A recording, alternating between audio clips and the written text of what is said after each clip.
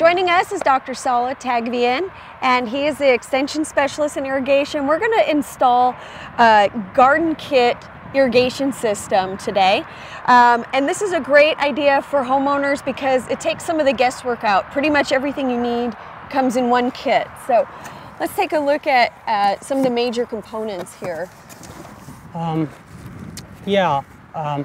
When you open the kit, this is probably one of the first things that you notice. This is a header line that takes the water from the hydrant to the drip lines or drip tapes, which is this part. In this case, we purchased drip tapes, or they're also known as T-tapes. We've got different pieces and parts. These help connect the drip tape to the main line. Exactly, you go from the main line to the tapes. There's also some pieces that connect to the hydrant.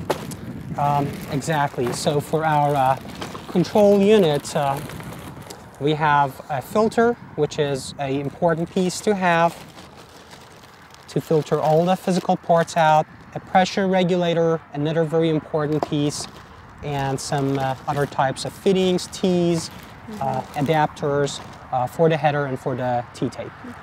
Now, depending on how you want your system to operate, there might be a few optional items like a timer.